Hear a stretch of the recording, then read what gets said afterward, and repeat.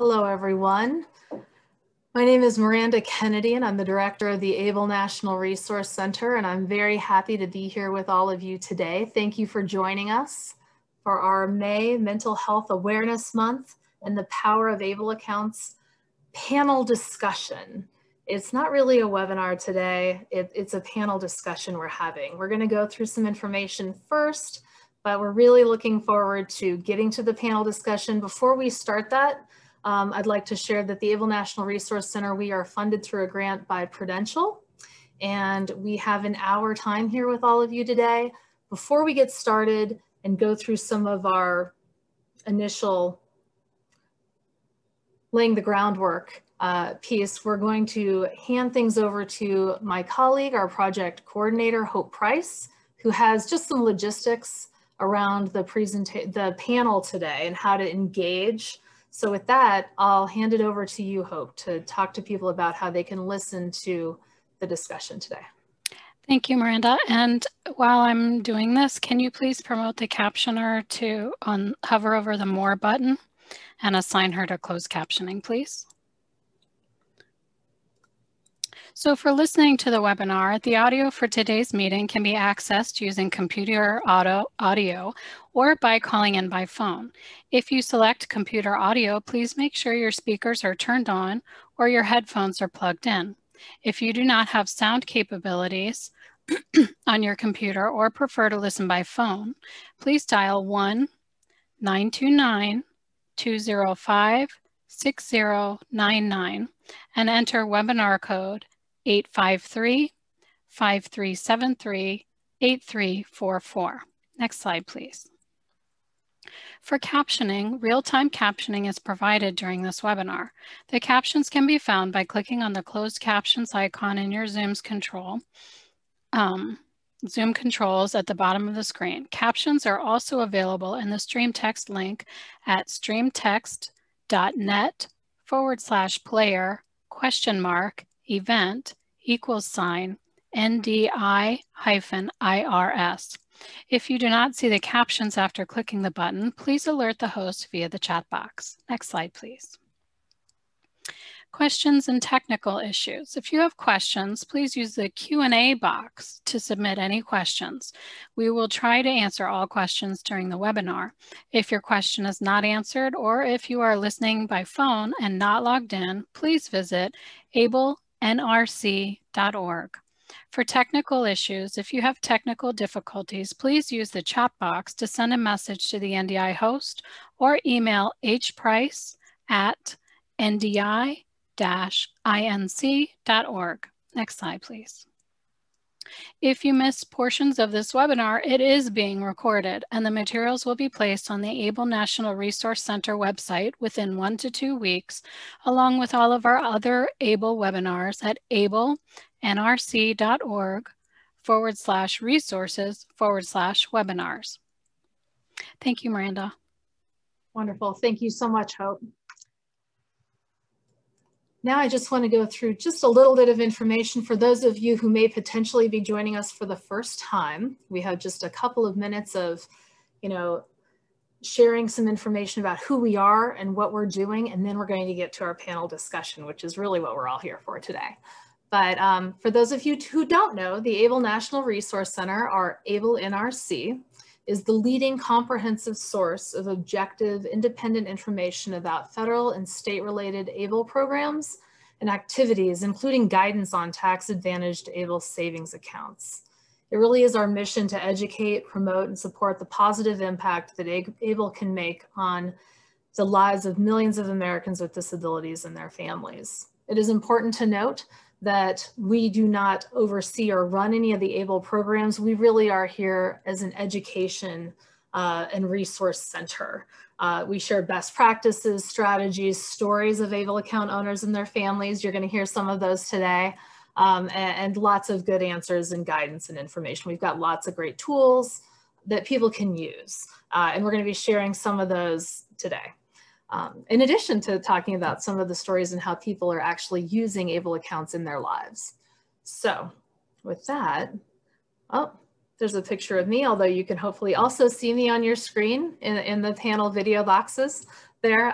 Again, my name is Miranda Kennedy. I'm the director of the ABLE National Resource Center. Our parent organization is National Disability Institute, which is the only national nonprofit focused exclusively on increasing the financial capability and well-being of people with disabilities. We will be hearing today from 3 of our ABLE ambassadors. We'll be hearing from Teresa Price, who's an ABLE ambassador and parent of an ABLE account owner, as well as her son Logan, who will be joining us today. We'll also be hearing from Sarah Perez and Hector Ramirez, and they're going to tell you a little bit about who they are, where they are in the country, what their goals are with their ABLE accounts, and their story, as well as some advice they have. So I'm going to let them do that. But before we do that, let me just tell you a little bit about what we're covering today during our hour together. We're going to do a real quick ABLE Accounts 101. What's an ABLE account? Who's eligible? Who can open an account? And what can ABLE funds be used for? We're just going to touch on that, as well as share some resources where you can find more of that answers and go deeper with those questions, but just to get us all on the same page. And then we're going to be hearing from Sarah, Logan, Teresa, and Hector to share their stories, as well as engage in a discussion, and you can submit questions for them as well. We do have some questions here to start off with, but we will also certainly entertain yours as well. I'd like to also say that my colleagues, ABLE subject matter experts, Marlene Uliski and Lori Schaller, are joining us and may be answering some of the questions you have, if they're very technical in nature, on the chat and the Q&A as we're going. We'll then get to the questions and answers, like I said, and then we'll wrap up with just a couple of ABLE NRC resources in just the last couple minutes. So, what is an ABLE account? Some of you may know this, and some of you who are new may not, but the ABLE Act that was passed in 2014, that stands for Achieving a Better Life Experience. That ABLE Act legislation that was very bipartisan, it allows states to create an ABLE account for people with a disability that began before age 26 in order for them to be able to save and invest money in a tax-exempt account, a 529A account, and to be able to use those funds in the ABLE account for qualified disability expenses, which is very broad, as well as the funds in those ABLE accounts can help individuals maintain eligibility for federally funded public benefits that are means tested. And as part of that, there's for federally funded means tested benefits, there's an asset limit of $2,000. And that $2,000 amount hasn't changed since 1984. So that's a real limitation on the ability to save and develop assets. And we'll talk a little bit about that. But so a little bit more about who is eligible. The ABLE account, that tax advantage savings account, it's an investment account that's owned by the person with a disability who has a social security number or a tax filing ID, and where they have a disability or blindness with the onset of disability beginning before the age of 26 under current legislation, and where they receive supplemental security income, SSI, and or Social Security Disability Insurance, SSDI benefits, or it could be where they self-certify that they have a written and signed disability certification from a qualifying physician. And we actually have an example of a disability certification form available on our website in case that's something you want to check out and might need to use. So who can open the account? So the IRS finalized their regulations just this past November of 2020. And who can open an account? This goes through priority order. First, it would be that eligible individual who has the legal capacity to do so. Or it could be where that individual has been someone who has been selected by the eligible individual to open the account on their behalf. That would be the next person after the eligible individual with the legal capacity who could open the account. After that would be the individual's agent under a power of attorney, a conservator, or a legal guardian. Next would be a spouse, a parent, a sibling, or a grandparent who could open that ABLE account. Keeping in mind only one ABLE account can be opened for that eligible individual. And finally, for Social Security Administration, where there's a representative payee, either at an individual or organizational level, would be the final person who could open an ABLE account on behalf of the eligible individual. So what are qualified disability expenses? There's broad categories of expenses that can be included, and a qualified disability expense, or a QDE, it's any expense that's related to the account owner that would result in them helping to live a life that's more independent, that would improve their health or help them maintain their health, really in achieving that better life experience or increasing their quality of life. And it's very broad. It definitely has to positively impact that individual, but it can also benefit others as well. It doesn't have to be just restricted to that individual, although it has to benefit them. Again, the categories are very broad. Examples are categories such as education, housing, food, transportation, healthcare, legal expenses, funeral expenses. There's a wide number of categories there, and examples would include, well, one thing I do want to make sure you know is that it's not meant to replace any other services or supports that are provided through other programs someone might be eligible for. It really is meant to augment. So just one quick example would be in terms of supporting employment.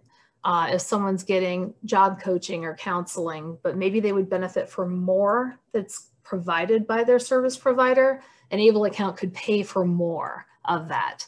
That would be an example. So ABLE accounts can really augment existing services and supports. It's not meant to replace. And as long as withdrawals from your ABLE account are spent on qualified disability expenses, and we've got all kinds of frequently asked questions and answers on our website about QDEs, but as long as those withdrawals from the ABLE account are spent on qualified disability expenses, the ABLE account growth is tax-free, and that's pretty significant. And there's a potential value there that's not something people with disabilities who've been able to save or invest have been able to experience before at this level. Finally, I want to show you our comprehensive website at ablenrc.org, where you can find a lot of that information and go deeper on those topics. There's roadmaps on our website, how to enroll, the 5 steps, what is ABLE, who's eligible, how can funds be used, how do I open an account, how do I manage my account. It will lead you to helping to decide which program you might want to open an account with, if that's a good vehicle for you. And once you have an ABLE account, we have the roadmap to independence, and the link is here as well. And this is on our website. How to set those financial goals, build a circle of support who can help you in building your ABLE account, who can contribute to your ABLE account, how to make those smart financial decisions, monitor the account, and really celebrate being able. So with that, I think I have done enough talking, and I'm ready to ask some questions of our panelists who I've had the pleasure of working with over a number of years, and I've really appreciated the role they've played in giving feedback to the ABLE National Resource Center as we've developed materials and tools. You know, many of them have been on presentations we've given. We've shared their story in lots of different forms, and those stories have continued to evolve over the years. And we're ready to hear from them. So with this, I'm going to go ahead and I think stop sharing the PowerPoint, right, Hope? And I'm just gonna open up, there we go. We can see our faces. Okay, this is great. Everybody there? Hi. Hi there. Hi there. I think in the upper left-hand corner with the beautiful, colorful hair is Sarah Perez. Above my screen, I see Teresa and her son Logan. And then we also see our ambassador Hector over to, it's my left, it might be everyone else's right. But hi everyone, I'm hoping you're having a great day. I'm glad you're here. Thank you for being here. We have a few questions we want to go through, and we're hoping to keep this pretty conversational. We've had some great chats amongst ourselves. But I'd like to start off with giving each of you an opportunity to introduce yourselves and tell us a little bit about yourselves. So I think I'll actually go ahead and if it's okay, start with Sarah. Sarah, hi. Can you tell everyone about yourself? Yeah, hi, I'm doing good. How are you? Good, happy to be here. Me too. Well, my name is Sarah Perez and I'm 38 and I live in Jackson, Michigan. It's in southern Michigan. It's the seat of the county. So it's a fairly sizable city for southern Michigan.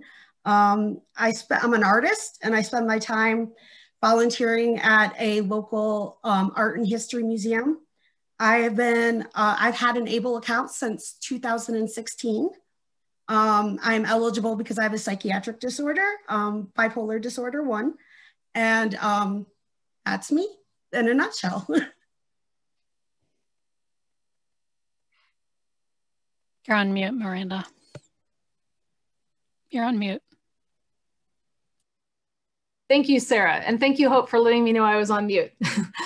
We'll shoot it over across the country to the great state of Maine to hear from Teresa and Logan. Hi, Teresa. Hi, Logan. Can you? Hi there.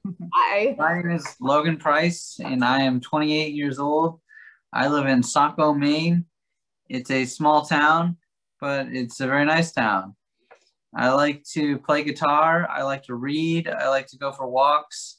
I like to meet with my support team, and I like to enjoy life as much as possible with my mental illness condition of schizophrenia. It's great to have you here, Logan. And we'll go ahead and also introduce your mom, Teresa. Yes, I'm known as Logan's mom. So yeah, my name is Teresa Price. I'm 59 and we live about 30 miles north of Logan in just a small kind of bedroom community of Portland, Maine. We're in North Yarmouth, Maine. And I've also got 2 younger children. And so all 3 of my kids have been diagnosed with some kind of mental disorder, ranging from, severe in Logan's case to fairly mild. So I've just been on this journey for about 10 years and I'm very involved with NAMI Maine, the National Alliance on Mental Illness. So I go around the state lecturing for them. I'm also a structural engineer. My husband and I own our own firm that we run out of our house. We've been doing that for about 22 years. So it's a full life, but I'm blessed. And I have to say, Logan is just a wonderful young man. And I'm very blessed to have him in my life. And it's a real pleasure to be able to tell you guys about the ABLE accounts because they've meant a lot for Logan and our family. And we'll be hearing a lot more about that. Thank you, Teresa and Logan, for being here. And Hector, can you go ahead and tell the folks who've joined us here today a little bit about yourself, introduce yourself, tell us a little bit about you. Yes, hi, definitely. Buenos dias. Hi, Miranda, everybody. Thank you for having me here. My name is Hector Manuel Ramirez. My pronouns are he, they, them. Let me give you a quick visual description of my background for those people. So I'm actually sitting in my bedroom with a blurred background. I am wearing a black shirt with a logo that says "We Rise Above Racism," and this is our mental health campaign here in Los Angeles County. I am wearing a Native American Seminole beaded neck, and I am Chiricahua Apache Mexican. I am autistic, and I have a psychiatric disability of bipolar disorder 1-2. I have hearing. I'm hard of hearing, so I wear hearing aids, and I use card and sign language. And I'm somebody who is formerly homeless, formerly institutionalized person. I live here with my family in a beautiful Yanga Tongva, and many of you might know it as Los Angeles, California. And these are the ancestral lands of the Verdadeño Band of Mission Indians, and this is where I have my home. I'm a disability rights advocate, naturally. So I serve on the board of directors for Disability Rights California and the National Disability Rights Network in Washington, D.C. And when I'm not doing any of that, I co-parent with my sister, with my 1-year-old niece and my 2-year-old nephew. So that's a lot of work. And I love gardening and singing with them. And so I'm really, really glad to be here to share my ABLE story with everybody. Thank you. Well, thank you everyone for introducing yourselves. I've known you well enough. I was like, I could introduce you, but I'd rather have you introduce yourselves. And I thought that was great. Thank you everyone for letting our audience know who you are, a little bit about you, and they're gonna hear more because the next set of questions that I have, and I'll just keep going doing the round robin and we can engage too, because I know these folks have gotten to know each other as well and they'll build off each other's stories. So we're hoping to keep it a little informal. But the first question I'm going to shoot back to Sarah. Make sure you're unmuted, Sarah. I know I left myself on mute there for a minute. But could you tell, Sarah, the group who's here with us today, what your life and what your financial situation was like before you opened your ABLE account? Before I opened my ABLE account, it was pretty rocky. I was diagnosed at 21 with a bipolar disorder, and went on to disability very shortly after that. I was on SSI at first, and I didn't get a lot of money because I lived with my parents. So I never had money for extra things in life that I needed or wanted. And it was very frustrating. It felt very much like, in some respects, I was being punished for being ill because I couldn't have things because it might take away my other benefits that I had. So it's one of those things, like, it was hard for a young 20-something-year-old to realize they can't do the things that their peers can because of life. Well, and can you tell everyone, you know, what it's been like, you know, now that you have opened your ABLE account, what's changed? Because that's pretty powerful, what you had to say about before your ABLE account. What role has an ABLE account played in where you're at now? And where are you at now? Like, literally, physically where you're at now is one of the hints. Yeah, I'm physically sitting in a home that my parents helped buy for me. And I'm able to save for things. I was able to save for a computer, a laptop that I'm on right now, and a printer, because when I do photography and I need to edit photos, so you got to use Photoshop for that. So I was able to do that. And I've also been able to pay off a lot of medical bills, because there were times in my life before where I would lose Medicaid for a while, or Medicare. And so I accrued some medical bills. So like that, it's a relief to know that there is a way to save money for the things that I need in this for myself. And I know we'll be speaking more about that with you as well, but thank you for sharing that, Sarah. And we'll go over to, let's head back northeast to Teresa and Logan and check in with both of you. You know, the same question. Can you tell us a little bit about what your life and financial situation was like before you opened your ABLE account? Sure. I'm Logan, and my life was a little bit difficult with no ABLE account because I couldn't save money when I wanted to, and I actually had SSI, but I really wanted a chance to save that money and have it go somewhere, as opposed to just being spent on rent and things like that every single month and being drained away every month. I just didn't have any place to put it, and I wasn't wealthy or anything, but I was looking for a place to save my money, and the ABLE account was the perfect opportunity to start that. My mental health improved when I gained the ABLE account, and it's because I was able to save my money in a place that would secure it, and it was fantastic that I was able to improve mentally because I knew that I was secure financially, and I like that a lot. They can be interconnected for sure. And Teresa, I know is you know, Logan's mom, you also have a different perspective in terms of being an important member of his circle of support and supporting the ABLE account there. And yeah, you learned about it, right? Yeah, I think, you know, when this journey started, I knew nothing about mental illnesses or anything. And there was no help. This is back in 2010, 2011. And even paying for Logan's hospital bills, which, you know, it's like $1,000 a day, and they could be lengthy stays. It was very stressful. So I finally figured out how to get him on Medicaid and SSI, but all that was so stressful. And then to find out that he could only have $2,000, I'm like, what if something happens to us? So it was really stressful, and it was just really a challenge. I just worried about him all the time. So, you know, so it definitely affected my mental health. It was not good.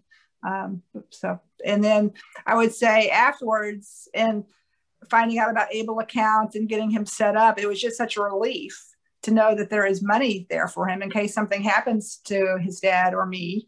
And also that his two younger siblings, you know, won't have to worry as much about what to do if he needs things in the future. And also just the realization that if some of his supports are taken away, he lives in supported housing and he has a support person come once a week and he's got a case manager. And so it's all wonderful. He's got a great situation. We're very thankful.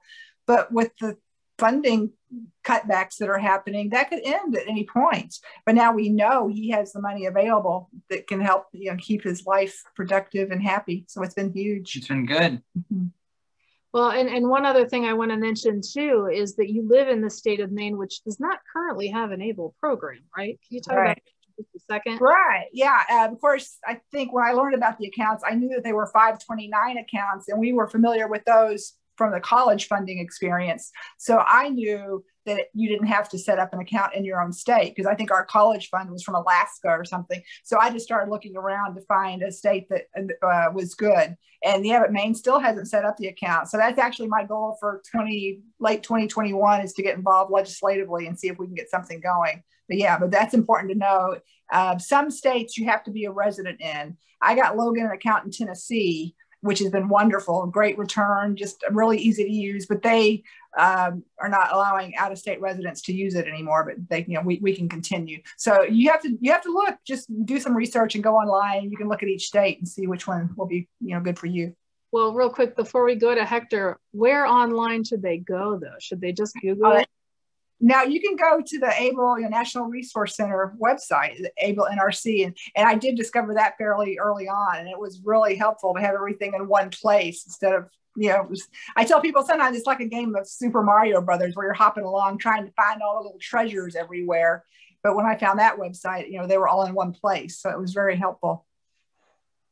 Great. Well, thank you, Teresa, for sharing that. And we're going to go ahead and move over to Hector to hear from Hector. The first question being, what was your life like and what was your financial situation like before you opened your ABLE account? You alluded to it a little bit, but you have a powerful story. All of our panelists here today do, Hector. Can you share what your life was like, financial situation was like before? Well, yeah, before my ABLE account, I'm a person with a disability as well. And I've had Social Security and those sort of benefits, but I've also am somebody who's had really well-paid jobs at times in my life. I've been very, very fortunate, but I think one of the things that has happened is because of my psychiatric disability, sometimes I haven't been able to work that much and I've needed some of those benefits back. And unfortunately, that kind of roller coaster of needing benefits and not being able to have it because you have other money or you don't have, it just created a lot of problems. And for me, I ended up, and I live here in Los Angeles County, I couldn't afford a place of my own. I ended up homeless, like many of the people here. And, but I have a very strong family network. And for, I think, it's almost 10 years, I slept on my mother's dining room floor. She has a one-bedroom apartment, and that's how my family kind of helped me. And I couldn't even save money because if I saved too much money to be able to get an apartment, I would lose my benefits, which would severely impact my thing. So, like Sarah mentioned, it did feel like a punishment. And I didn't have that safety net. So it actually contributed a lot to my mental health problems, the stress, feeling like a burden to my family when that wasn't the case, the loss of independence, not being able to take care of myself. And as a man, I'm the oldest, it felt really weird, really uncomfortable. Not that I'm not grateful that my family had to take care of me. And I know that caused additional stresses, that I really wish they wouldn't have been able to do that. And when ABLE account kind of came to California, because I was really eager, because I saw all the states doing it, I got it right away. I opened it right away. And for me, my ABLE account I've used it not only as a wellness tool, but as a transformational tool in my life, because I was able to, with my ABLE account, I was able to, open it up, and through donations that my friends and family did for my birthday, because I kind of did it, people contribute. I said, this is my birthday, ship in what you want. And, I'm hoping to maybe transform my life. And I just left it like that. And I got enough money to put a down payment for a house, which is where I'm at right now. So I got my Able account like at the beginning of the year, 3 years ago. And by March 15, I had enough money and I started looking for a house. It's a mobile home, but it's my home. It's a 2-bedroom, 2-bathroom. So my mom has her own bedroom again, and I have a whole bedroom with a door. And on Mother's Day, you know, we got the keys and I gave it to my mom. And I think for me that that just helped me kind of reclaim a lot of what I had lost. And part of what I had lost was kind of my sense of worth and independence, because I felt so weird as a person with a disability, and the system was kind of penalizing you for trying to navigate as a person with a disability. So I think for me, it really allowed me to really kind of regain my life back, or to start my life back on good terms. And like during the pandemic, I have to tell you, I don't know how we would have fared had we not had this home. You know, we had many people in our family who contracted it, the virus, and we had a couple of people that passed, like my brother. But I was able, with my family, we were able to turn our home like as a place to take care of our family members, because it was hard for the hospitals. And this bedroom where I'm at right now is where I took care in the last days of my brother. You know, and I think I'm so grateful that I had the opportunity to do that. I wish he was here, but I know that we were able to kind of have that home space, my home space. And that's something that the Able account did for me. It really not only changed my life, but it changed with the life of my family for the better. And so that's part of my Able story. But so I'm just, I don't know, I never imagined that something like this could help me like that. I never imagined that it could be used in this way, or that it would have this outcomes. Because like Teresa and her son mentioned, it's that peace of mind that you regain. It's something less to worry about. Big things, yeah.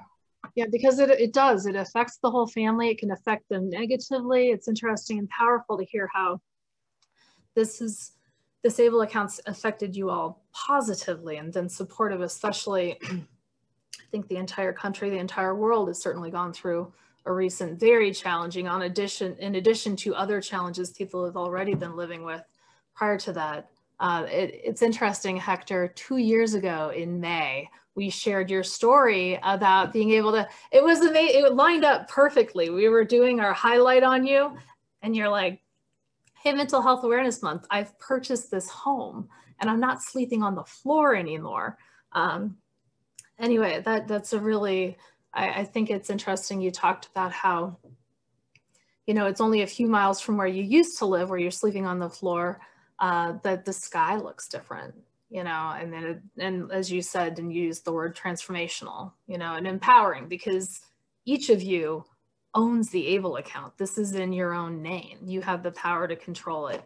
I'd like to go around and just check in with you to hear what the specific, how did you learn about Able, and what prompted you, what specific thing in your life prompted you to be like, you know what, I got to open this account.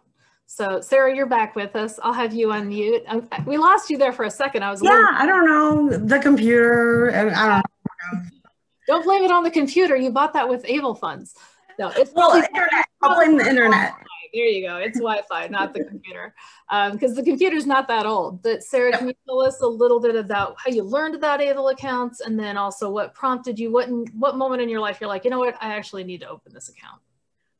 It was in 2016. I was living in Virginia at the time, and because I was receiving SSDI because my father had retired, I was living in Virginia, but I didn't qualify for Medicaid there.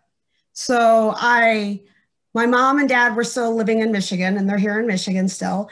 And my mom used to work at Lenawee Community Mental Health Authority as a nurse. And she ran into a woman she used to work with after she retired in 2016.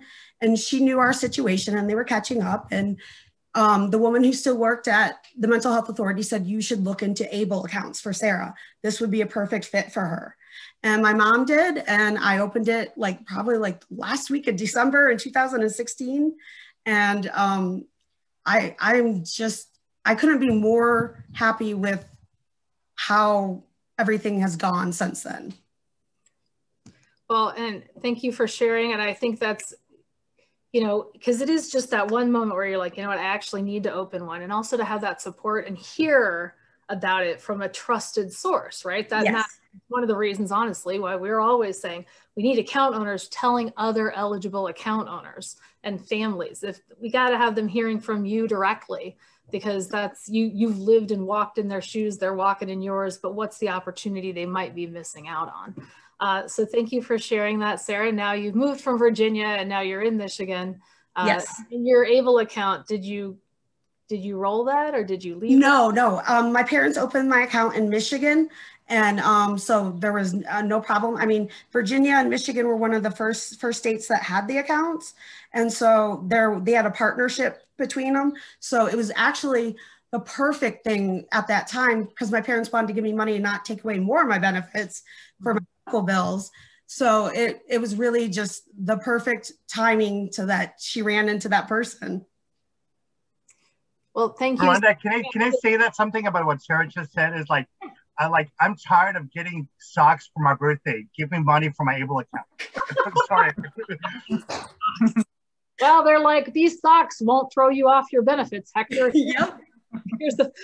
I wonder how many socks you have, any sock drawers you have at this point.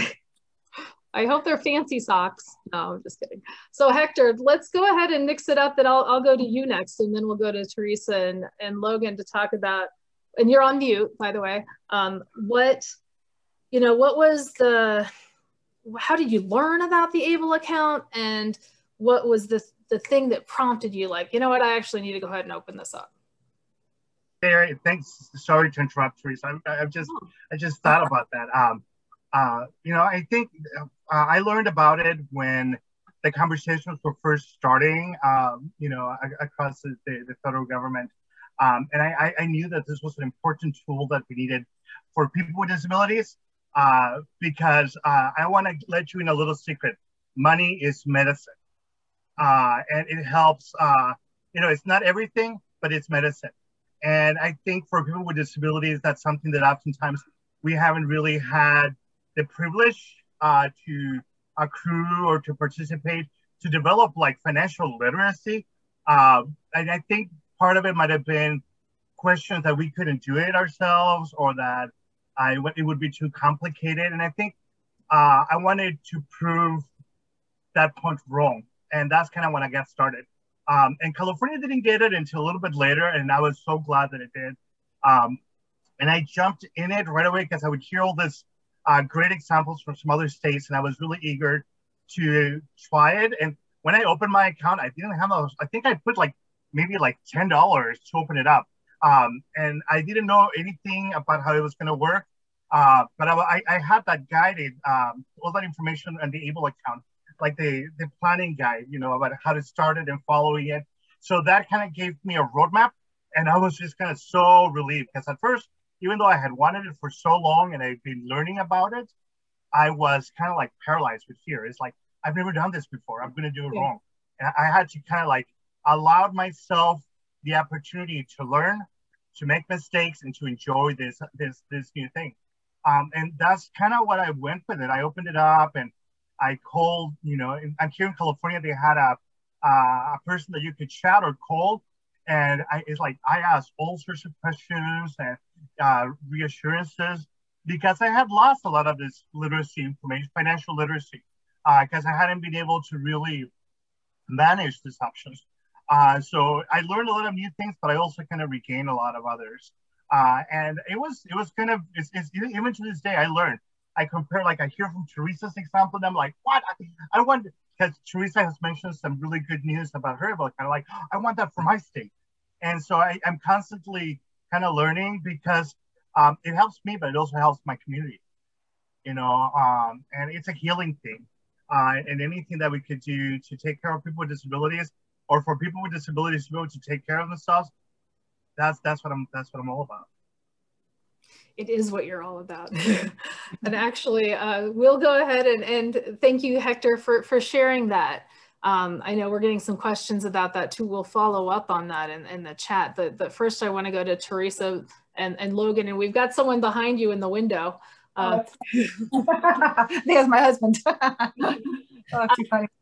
So Teresa and Logan would love to just ask both of you the same question, you know, how did you learn about ABLE for the first time? And what was the deciding moment where you're like, you know what, we're going to go ahead and open this account? Right. That's kind of funny. I'm a moderator on a website called College Confidential, which is all about helping kids get into college. And it's such an amazing community that even once your kids get into college, a lot of people stay on the website. And we have threads on everything from, you know, your favorite coffee to retirement. And there was a thread for parents of kids with disabilities. And so when the people learned about our situation, one lady said, you guys need to look into ABLE accounts. And she explained it. And I had never heard anything. And this was fairly early on. So I'm like, wow, that would be great. Because I'm Logan's representative payee. So I'm responsible for him financially.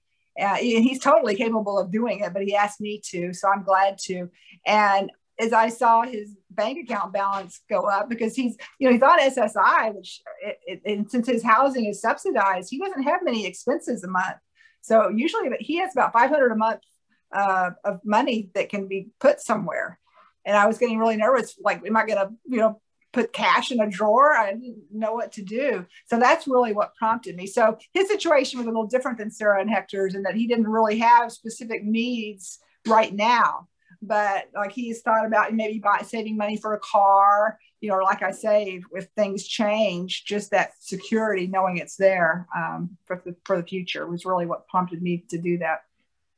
You know, and it's interesting hearing the variety, right? I mean, we're not just covering a wide variety of, you know, like demographically, geographically, you know, we've got California, Michigan, and Maine represented here. And also each of you have a different story, a different reason that compelled you to think, you know, I actually need to open this ABLE account.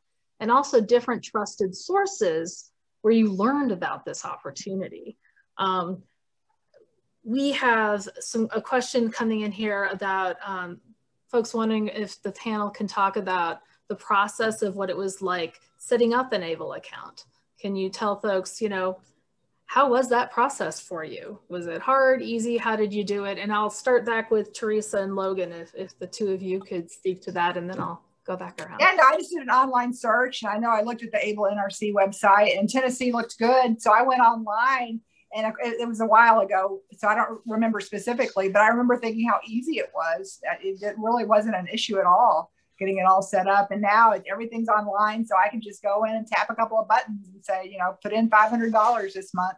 And I get emails, and it tells me our rate of return. His rate of return has been about 30% over the life of the account. It's just amazing. You need to couch that as, hey, it happened. And, you know, it's wonderful, but, you know. Yeah, you can't count on that. But, and, you know, and then you can even, and it's up to you to decide what kind of funds you want to invest in, at least in Tennessee. And since he's so young, you know, I went with fairly risky funds because I figure he's got time for that roller coaster. But yeah, it was a very simple process. So I would not think it should discourage anybody, because it's simple. So in terms of like kind of the FDIC insured savings account versus the investments, are you splitting that up? Are you mostly in the investment side and kind of I think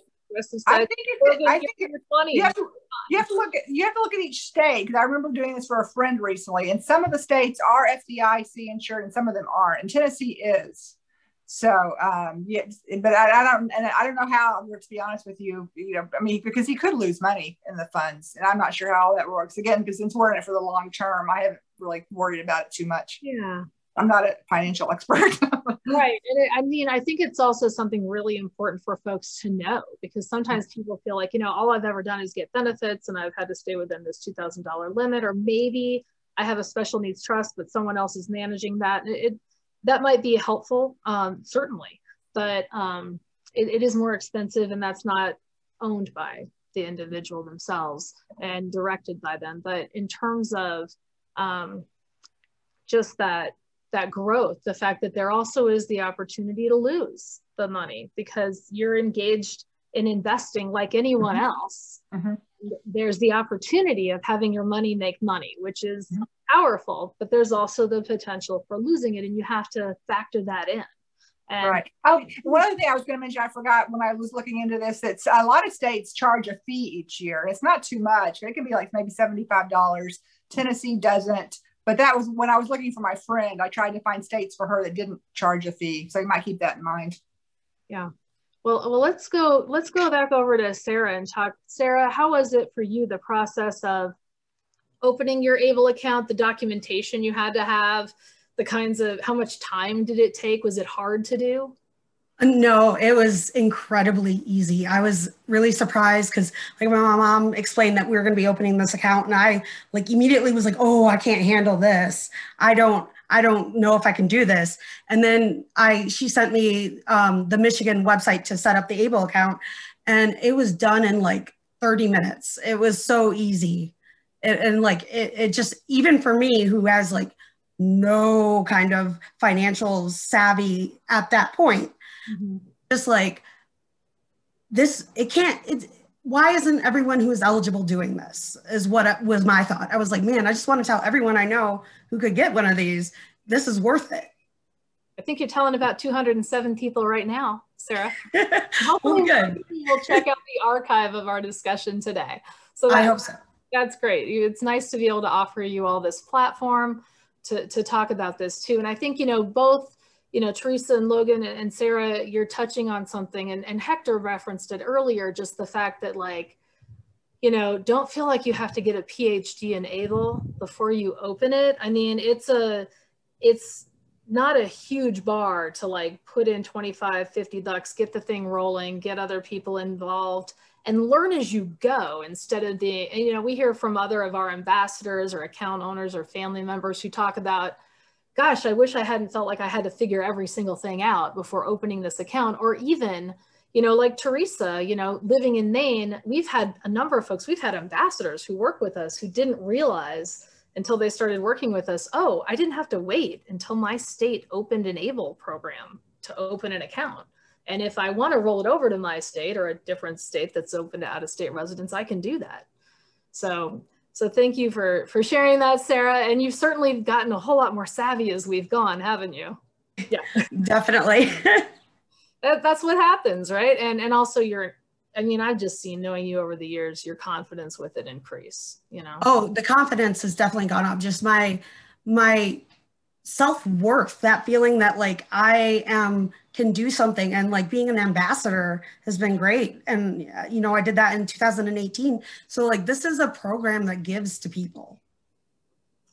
Well, and it's an opportunity that, it's great to be here with our space. I have to say that the first thing I did when I came on board as director of the ABLE National Resource Center, they said, you're going to run this ambassador program. And I thought, now I'm hooked. Okay, I'm not going anywhere, because these stories and these folks I get to work with, it's powerful. It keeps you engaged, and it's constantly learning, and anyway, I want to thank you, Sarah, for sharing that. And Hector, I want to hear from you, what was that process like for you?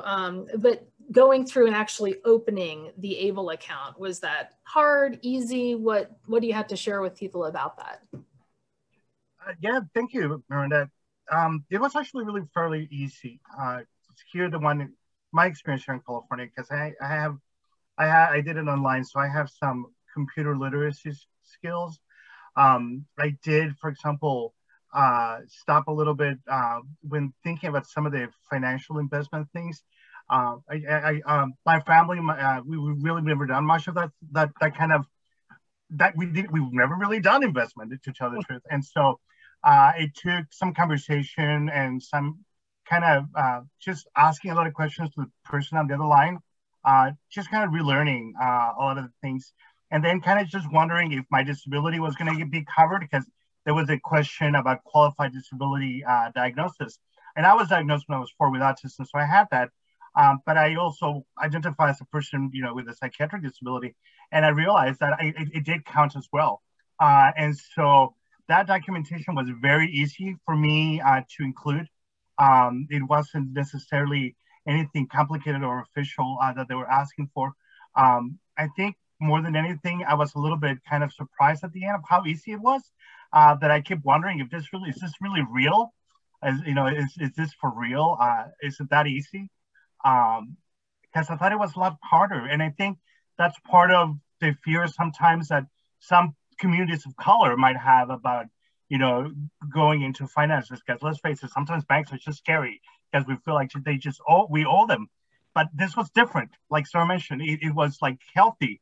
And now, you know, when I get my monthly statements, I save them from when I'm not feeling so good. So I save them and I know, okay, I'm doing some self-care with my ABLE account here. It actually feels good to know that I work for some goals, which is to save. But it's that kind of like peace of mind that sometimes many of us perhaps haven't really been able to have during this whole pandemics. So it's kind of like medicine. Like I said, money is medicine. ABLE account is medicine. So yeah. You know, that's a powerful statement, and it's an opportunity that has been a long time coming, being able to do that. I know we only have a few more minutes. I have a few things at the very end, but before we go, I want to go around and just ask one last piece of advice or an action step you would encourage those folks who are listening. We've got a lot of people who are eligible themselves potentially, or who maybe are account owners or family members, service providers. We have a lot of folks who come to our webinars and listen and learn, and we're glad that they're part of this discussion with us. It is a discussion the entire community is having and needs to have, and it will continue to evolve. But you know, you all have been leaders in this space, you know, opening ABLE accounts early, figuring it out, working with us as ambassadors, which has been huge. What one piece of advice or action step would you encourage someone to take from your story today to move forward with? And I'll go back to Teresa and Logan and start with the two of you. Yeah, I guess a couple of things real quick. I would say just do it. Go on the ABLE NRC website and do a little research. Don't spend hours or anything. It's just not that complicated. Don't make it harder than it is. And then once hopefully you've set up an account and love it, get the word out. Because I have been shocked. My accountant didn't know about it. The psychiatrist didn't know about it. NAMI Maine didn't know about it. So get the word out there. You know, and ask ABLE NRC to put seminars on for you if that's something you can do. And just please get the word out, because we just have to. It's really life changing.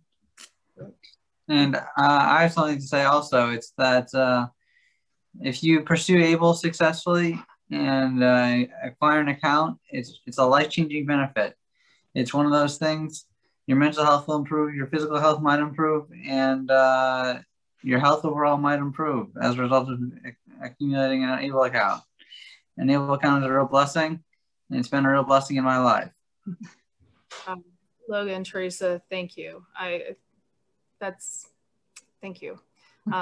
Let's go to Sarah and what, you know, you've been here, you have, you know, if you were to go back and talk to a slightly younger version of yourself, what advice do you wish you had known that you're like, here's what I need to do with ABLE? I would definitely say, don't be afraid to try something like ABLE. You know, don't be afraid. It's so easy. There's so many people you can reach out to. I've reached out to my state's ABLE centers before, like my ABLE, and you guys at ABLE NRC are just incredibly helpful. I learn something new every day, and it's a great tool for independence and learning about not only finances and how to be smarter with your money, but also about yourself, because you learn through the process what it really matters to you, I think, and what you want out of life. It's a really, for me, it became like something to point myself in a direction when I felt like I had no direction. And I know my parents and my sister are so happy I have the ABLE account, because they don't have to worry anymore about like what's going to happen to me if something goes wrong. Exactly, Sarah. Thank you. All right, Hector, why don't you bring us home with the last piece of advice, and then I can go share some of those resources we've been talking about that I know, Hector, you've had, you know, you probably have a lot of great advice to give folks, but what's one or two things that you could share with the audience? Thank you, Miranda. You know, I think one of the things is, don't worry if you don't have a lot of money. Don't worry about how you're going to add money to it. And I think, you know, just start it off. It's that you're not going to go climb up that mountain if you don't take that first step. And it really, I think, you know, just start it off. Don't worry if you don't have a job, or if you don't have You know, a lot of money. It's once you start it, it's like you can begin to work on it. I think people have to give permissions to do that. I think we have to do permissions as people of color sometimes, and I speak for myself, sorry, as Black, Indigenous people of color, sometimes we don't think that we should be saving anything, that we should be using everything right then and there for our community or for our families, and it's true, but we deserve also to save a little bit as much as we can. I think that permission was one of the things. I felt guilty about saving money for my family at the beginning, and now they give me money to save. And I think that was one of the things, you know, give yourself permission to do that. You deserve, you have a right to transform your life in whatever way you can, and you're not hurting anybody. So don't feel guilty about saving, because, you know, and just do it. And it feels really good to be able to do that. So that's what I would share, Miranda. Well, thank you. Thank you all four of you. I think everyone who's here joining us today, thank you for joining us. We have a couple of resources to share, but first, before I go to share those, I just want to say, you know, the ambassador program we have working with our account owners and families and all those that we meet and that we interact with, not just our ambassadors who they are, they're amazing, but they're really the heart and soul of the work we do here at the Able National Resource Center. You know, the resources we develop, the presentations we give, we try to weave their stories in throughout and their voices, the lessons they're learning and teaching us and that we can share with all of you. And it's been really great doing this panel with all of you today. Thank you for being here. I do want to show, just as we're wrapping up, I need to go back to sharing my screen with my PowerPoint. I think I'm sharing that right now because I just want to reference a couple of the resources that we have that we're trying to make things more and more easy and bite-sized and manageable, because we realize our website is very comprehensive. But we have some new decision guides that can help move people forward and answer some questions. Am I ABLE eligible? How do I open an account? How do I find the funds to save in an ABLE account? How do I determine whether something's a qualified disability expense? How do my ABLE account savings interact with public benefits? And if I'm a working person with a disability, how can ABLE accounts support that work and not be problematic? How do they interact with those work incentives and other supports? We're going to be developing more of these decision guides. They're kind of, I think of them like choose your own adventure books back in the day, where it's like, okay, here's the answer, the direction I want to go. And they're interactive and they take you along and meet you where you're at and help you move forward in making your own decisions and make sure that you have good, accurate information that's helpful. And our team of experts have helped develop that. Our ambassadors have helped inform that. And we're going to keep developing more of these. We also have other resources, certainly our website. We have information webinars on QDEs, ABLE tax benefits. We've got ABLE accounts, special needs and pooled trust comparison charts. Sign up for our newsletter, our bi-monthly newsletter.